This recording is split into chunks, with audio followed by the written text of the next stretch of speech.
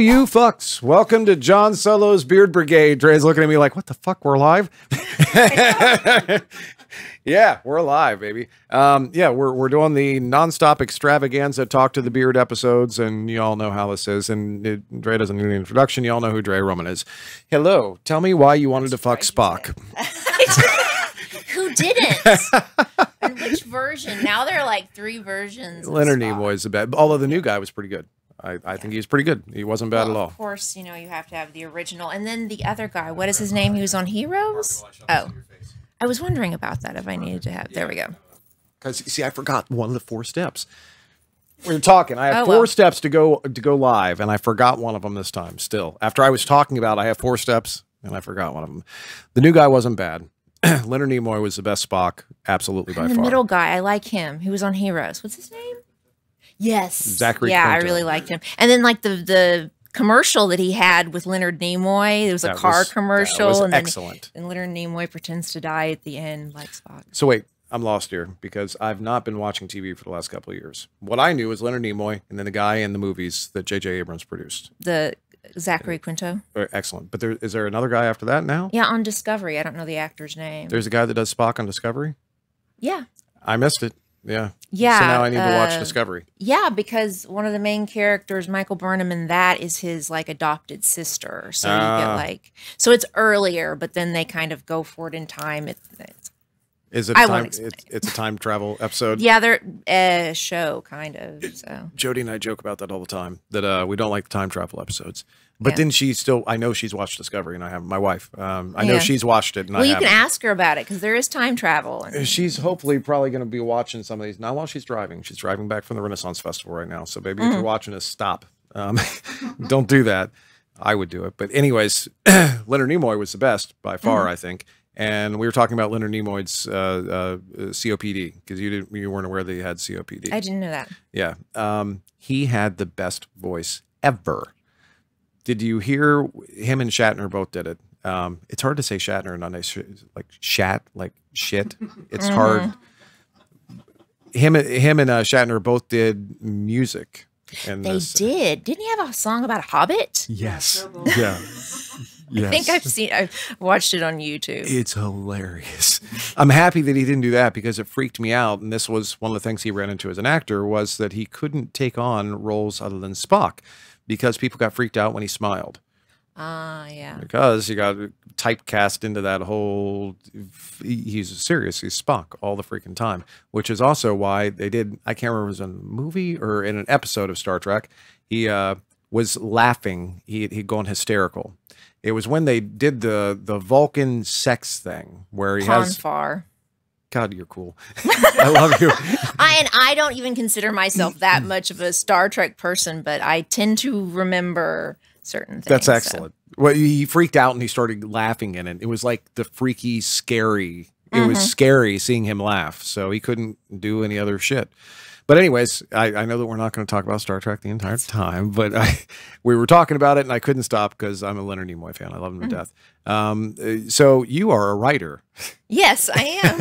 as everybody knows. And I've seen you around these cons, but until last night, we hadn't really sat down and talked before. Like no, and you appeared to recognize my name, and I was super excited about that. Like I went up later and messaged, I was like to my significant other, my sister, I'm like, John Solo knew my name. I think that we all do the same thing. Yeah. Because I did the same thing when I was like, Drea knew who I was. Yeah. I didn't text my significant because it was late and she was in bed. But yeah, you've been at this for a while. How long have you been writing? Actually, a little bit less time than Abigail Cade. So my first book came out in December of 2018. I always wanted to write. Ended up getting a PhD in English and teaching too much, which, by the way, I'm pretty good at. I actually have a lot of patience for it. I just internally say rude things to my students, and I filter that out. I would like, kill them. oh my God, would you just look at the message board and it's right there. Instead, I'm like, okay, it's right here and it says blah, blah. You know, because the trick is you're supposed to say things 3 times. It's really like 33 times. Yeah. No, and then they still don't know. I couldn't do it. I would kill them.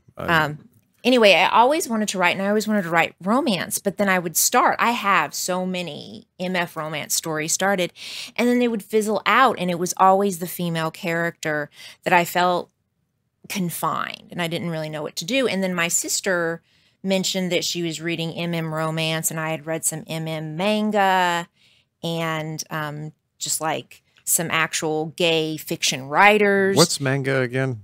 Japanese comics. Japanese comics. Yeah, I worked at a Barnes and Noble during grad school. Okay. And I read a lot. I read through the romance section and the manga and all that kind of stuff. And so I was like, oh, well, my sister is a voracious reader. And so she was like, oh, I really like MM romance, and I think you should read this. And so I started reading like Sloane Kennedy, and then Impreg came up. And I was like, I don't really know about this. And so, but then I started reading Susie Hawk and really fell in love with like her Hollydale series. And then my first 2 books were contemporary, and I kind of felt like I was beating my head against the wall. I just felt like I didn't really know what to do with them. And then I was reading a lot of Ville Valley, and I got a plot bunny for my own Omegaverse Impreg stuff. And so then I asked Gia. Gia didn't ask me. Gia did not know me. I asked Gia Reeves, who does the Ville Valley shared universe stuff, and then I did a Christmas elf who has amnesia, and so then I've stayed mostly in Omegaverse Impreg. Did the Christmas elf get pregnant?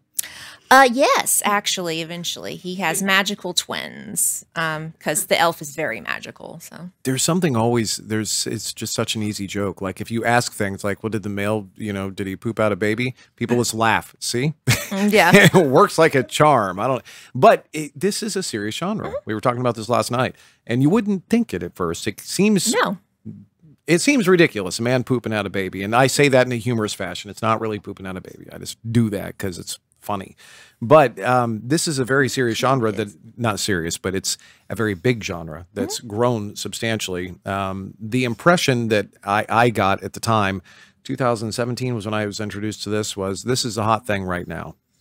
I actually did an interview years ago on another podcast where the podcaster kind of implied that, well, this is a flash in the pan, that sort of thing. This is it's Impreg, nobody was taking it very seriously.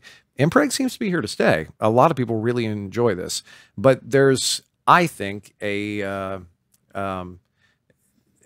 an element of this that writers get to express themselves and how they feel with a lot of things that are going on in today's society in general.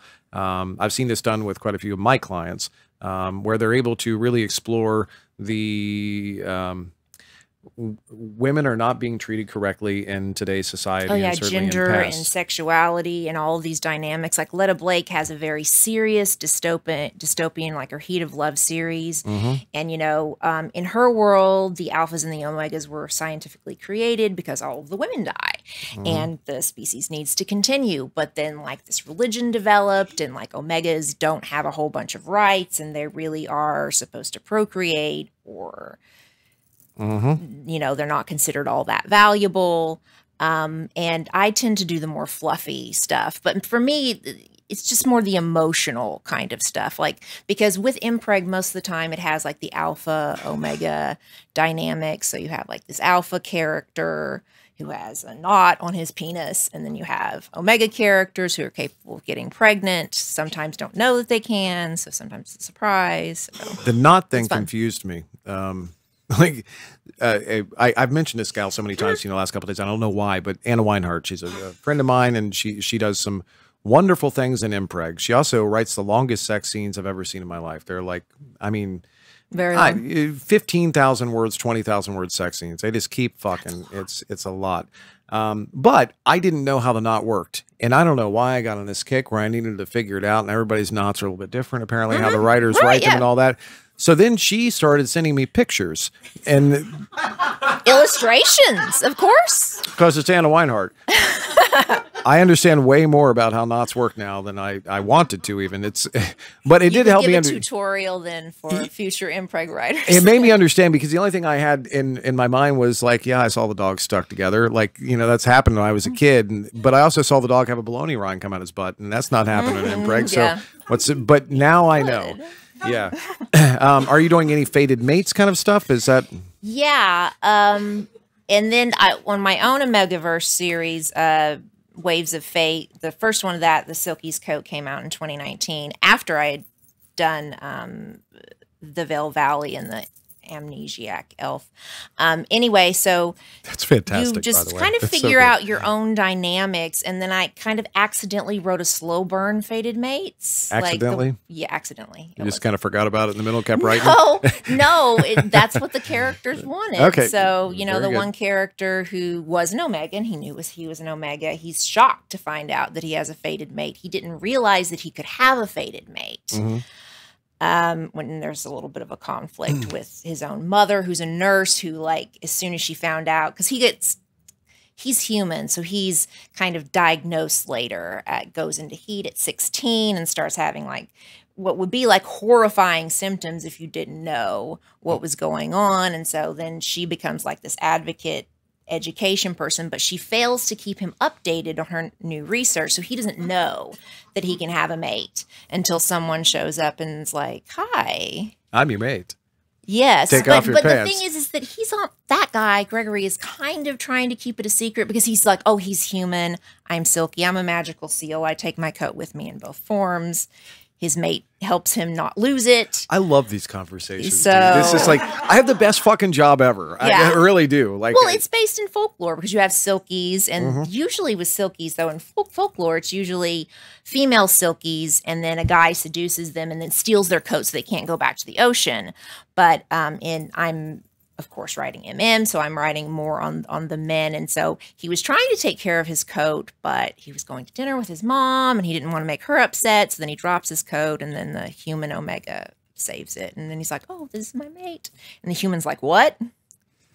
like I kind of, I don't think that I'm cool with this. Like, you're really hot and you're rich and you're really nice, but like, I'm not sure about this, and you kind of smell like fish. But No. I like it. You know what? I didn't go the scent route because that's usually in We there, but I experience had that a lot. ocean shifters, and I'm like, that doesn't make sense to me for the ocean, so I went with sound. Okay. So it's his voice, because like echolocation, dolphins make noises, whales, all this kind of stuff. It made more sense to me that it would be a sound. Actually, it's awesome. So It's part of the bingo game. The MM Romance plot bingo game. I don't know if you've seen this before, but yeah. Oh, yeah. Yeah, and that's part of it. The cinnamon smell or whatever it is Yes, that they exactly. smell. Yeah. Which is I'm not actually making fun of it. It's whatever. And I have a theory too that women are very scent oriented. So that is one of scent the is reasons. strongly tied to memory. I don't know if that has anything to do with gender or not. Yeah, I don't know. I can't smell for shit, so maybe it does. I don't know. That's the reason. Could have been all those years of heavy smoking and cocaine. I'm not sure, but one way or the other. But it always cracks me up when I see the scent come in. And authors like Susie Hawk, for instance, she actually I've talked to her about this. She will very specifically think about in advance. I'm writing 10 books in this series, and there's going to be this couple, this couple, this couple. What's going to be their scent? And like she'll lay it out in colors. She'll lay out colors for each of them and all this stuff. It's insane to me, but it's very well thought out. And when put together nicely, it creates a nice little package. The sound thing is interesting. I've not seen that done yet. So that's another original twist, which is awesome. Yeah, well, that's why I like it, because then you can be really creative. And so I like the paranormal, magical stuff. And it seems that more readers find me that way than have read my couple of contemporary books. So that's the way I've been going, even though I want to get back to the contemporary series and sort of finish that off, because I have a cop who has a dramatic story and it needs to be told, but I haven't really been. You have to be in the right emotional space to write something, and his story is very angsty, and I haven't been there. So I'd rather write about elves and horse shifter firemen saving soap opera Wait, actor horse lives. shifter fireman. Yes, I have quite a few. In the Veil Valley, the Valleywood spinoff, like Okay. mostly it's been, I had a wolf shifter fireman and then mostly horse shifter fireman. Like, I'm not around horses. I have to research and find out about horses, but now I read about them. So horse shifters, though. I always just occasionally, I said this yesterday, occasionally in these conversations, I have these moments where I'm like, how did I get here? This is an awesome conversation. The Veil Valley stuff, so you are continuing on in that? You're going to do that? So the original series had 5 seasons, and then Gia, it was more invitation only. She wanted to spin it off, but she wanted to pare it back. And so invitation, she invited my friend Shane Morton to do that. And then that was a lot of fun helping him, you know, do his first kind of impreg Omegaverse stuff, because you get to choose. I mean, there are sort of guidelines for the series, these certain things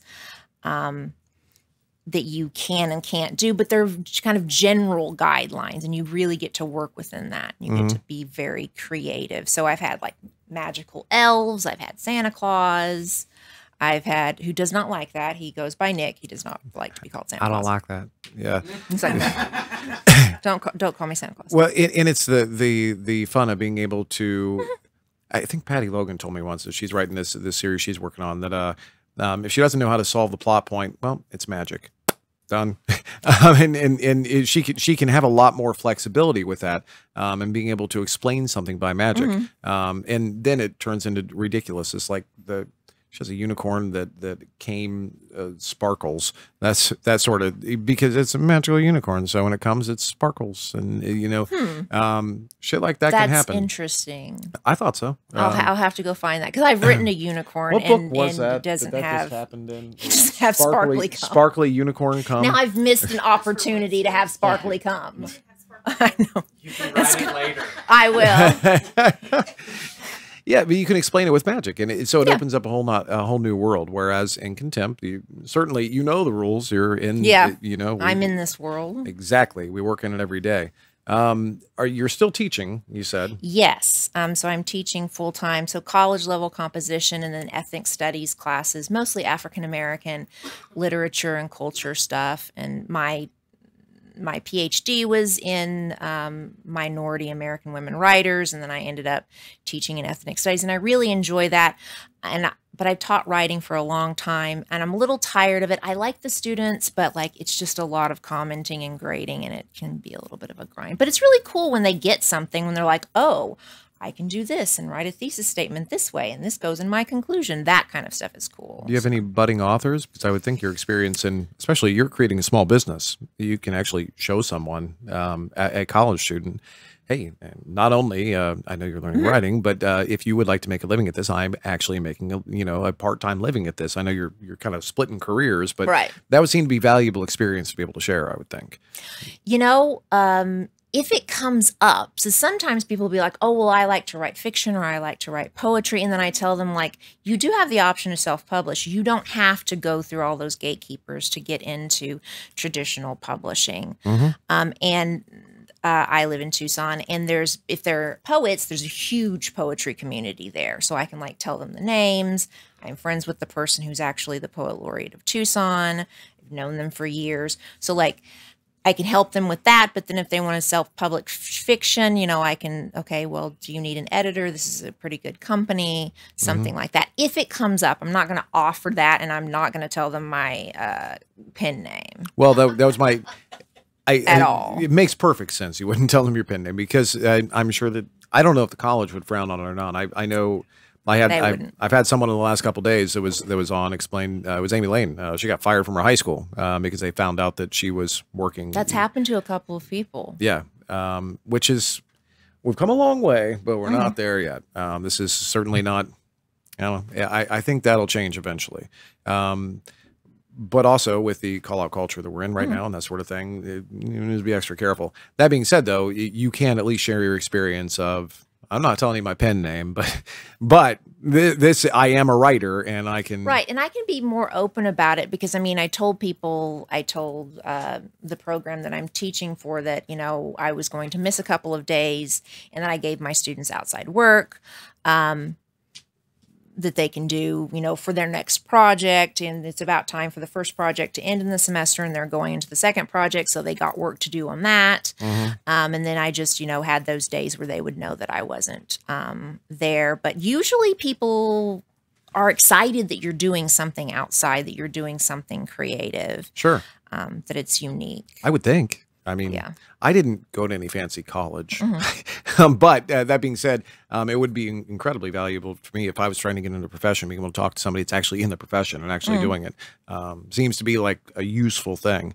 Do you want to quit and just be a full-time writer? I would love to be a full-time writer, but I have to do the business side things that I'm learning and that I don't, that, you know, for whatever personal circumstances or just too much work, I haven't managed to do enough of yet. Like I need to work on my newsletter. I need to work on my website. I need to, you know, work on the advertising, all that kind of stuff before I can feel comfortable and start like scaling that back. I would love to do that. If it's like my business, 20% of my time, maybe 30% of my time max is spent recording in a booth. The rest of it is running the business. It takes so much more time than what you would think. It's not all just sitting down, I'm sure, as a writer and writing. There's a lot more that goes into it. Honestly, I wish I could just act. That'd be fantastic, but this is not the way it works. If you do make the jump eventually, do you see yourself staying in the romance genre? Is this kind of, are you finding a home here? I like romance. Romance is the top-selling genre, just generally, and it really keeps the book businesses in business. People can look that up. It's true as far as the numbers go. And so people frowning on it or acting rude about it always annoys me. And that's because, as you were talking about earlier, I believe with Shane, romance is a very woman-associated genre. And like, so there's sexism about it, but it really is like, who doesn't want an HEA? Life sucks. Just for most of us, most of the time, we can be happy, good things can happen. Lots of life sucks. So why shouldn't we have a genre that celebrates the happily ever after? You know, but that's kind of had some misogyny and stuff against it. But I love romance, and I would like to find a way to write some MF romance. I do have some plot bunnies for some lesbian romance too. I even have a great cover. Unfortunately, I forgot who I bought a pre-made from someone. Morningstar Ashley, I think, that would be for that story. So I would love to write full-time, and ideally I would mostly write MM, probably mostly impreg with a little bit of contemporary, but I would love to have a few. The reason I keep asking you this is because everybody, people talk about you, and you're supposed to. I've not read one of your books. You've not paid me to, but everybody says you're really good. Oh, good. Yeah, so that makes me feel good. You could do it, like if you want. But yeah, I keep on hammering it home because I'm like, why the fuck is she not writing full time? Maybe she really likes teaching. So I went down. I'm apologizing about my line of questioning. What did I do wrong? No, you could do it, like if you wanted. You're very popular. I hope so. Well, I'm working on it. Didn't you need a PA, right? I do need a PA, but I possibly have a lead on that if the person doesn't have too many authors already. Because that happens, you know, someone's really good and then everyone snaps them up and you're like, Then you just have to take out an author's knees and you're good. They open up a slot exactly. And you'll be fine. But as you were mentioning with Abigail Cade, you know, you can sit down to write, so they don't necessarily need their knees. God damn, you're smart. Jumped ahead of me on that one. I just pay attention to what's going on. I can't help it. I can't turn it off. Yeah. Like I wish sometimes I could turn it off, but unfortunately, unfortunately, I heard you say that. Do you have a hard time sleeping? Yes, I do, because then I'm just going through all the things. I've seen so many people just like that. I sleep like a baby. You know why? Because I'm dumb. You're like, oh, it's turn off. Yeah, time. Exactly. Right now, you smart people, you got it all bad. Well, yeah, because then you're worrying about like, oh, is someone going to like that scene? And then I asked my sister, who inevitably is like, you're worrying about it too much. It's just fine, because she's my alpha reader. Because I'm very close with my sister, so she reads everything. Go kick him, Shane. It must be the soccer players who are here. Yeah, they were out there earlier. It was hilarious. You guys might not be able to hear it, but there's a gaggle of children out in the hallway right now, just screaming. Yeah, along. I rode up with a couple of them, and they were talking about their game, and they were super excited. This was last night. I heard them talking. Okay. They were super excited because if they won that game, they were going to the championship. So they were. I rode down with them in the elevator this morning, and I have like 3 jokes, and one of them is, do good, we're all counting on you. I did that as they left, and I heard one of them say, what did that mean man say? There's a weird guy in the elevator. I didn't mean to scare you, counting son. on us. Exactly. This is a big deal, Mom. The smart person sleep thing, though.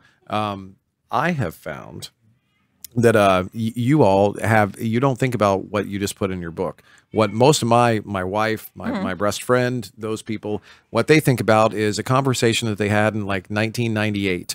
And it comes up and you're like, I could have said this.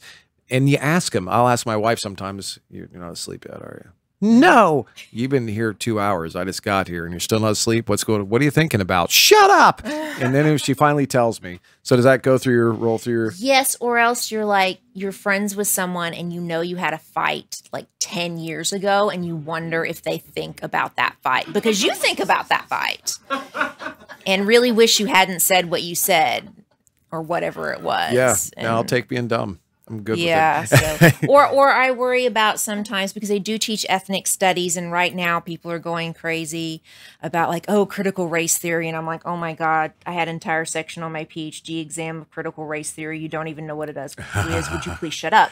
But then I worry like, oh, maybe how did I phrase that in my class? But so far the class is going well. So no one's complained at me or about me. So don't they have like I can complain about my professor on like a little I don't look those things up. You can also like rate the hotness of the professors no too. Shit. Yeah. Oh, that website's been around forever. You're pretty popular, I bet.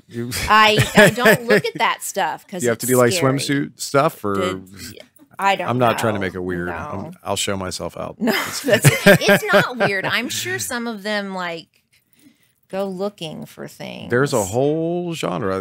That's a trope, I guess. The professor-student thing, right? Oh, well, I had to get onto a student, and it made me embarrassed to have to get on a student because he kept complimenting now I hear what me you're in saying class. because you were just get on your student. Yeah, because he kept complimenting me in class.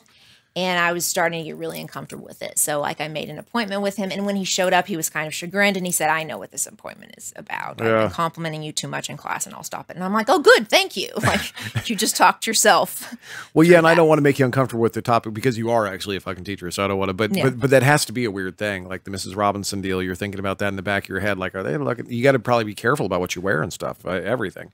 No, not necessarily. Like, I remember I wore a lot of really cute things when I started teaching, and I was like, I have a cute outfit on. So I wear a lot of scarves. So scarves they notice that. Yeah, that comes with a PhD. I've noticed a lot of the scarves.